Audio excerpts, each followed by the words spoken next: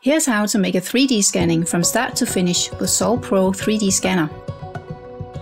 The object I'll be scanning is an ear impression made of a soft silicone-based material. The size of it fits with my Sol Pro scanner set in near position.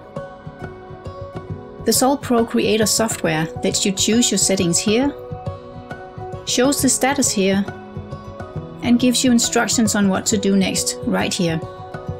In the middle, the camera shows the content on the turntable before and during scanning. I want to scan this object in normal scanning mode, and I don't need to check the options for dark surface or unsteady object. Sol Pro begins the scanning process with an automatic calibration with the turntable empty.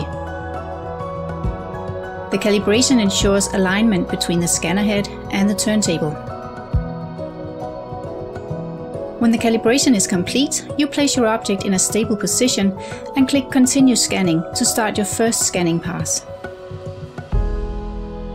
For a scanning to result in a full 360 degrees 3D model, you need to add additional scanning passes until the entire object's surface has been fully exposed to the camera and laser.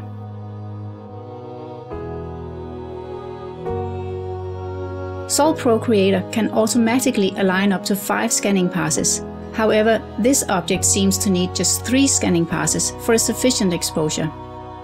So I can now start the automatic meshing process.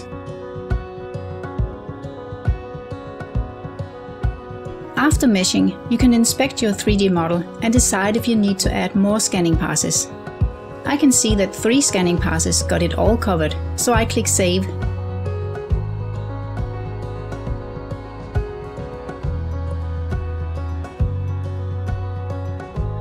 The 3D model now automatically opens in Sol Pro Viewer, and here you can inspect it in different renderings, such as shaded or faceted texture, X-ray, and wireframe. You can also upload it for sharing, or export your model in various file formats for further editing in third-party software or for 3D printing. And that's how you scan with Sol Pro. If you have any questions about 3D scanning with Sol Pro, please let us know. Happy scanning!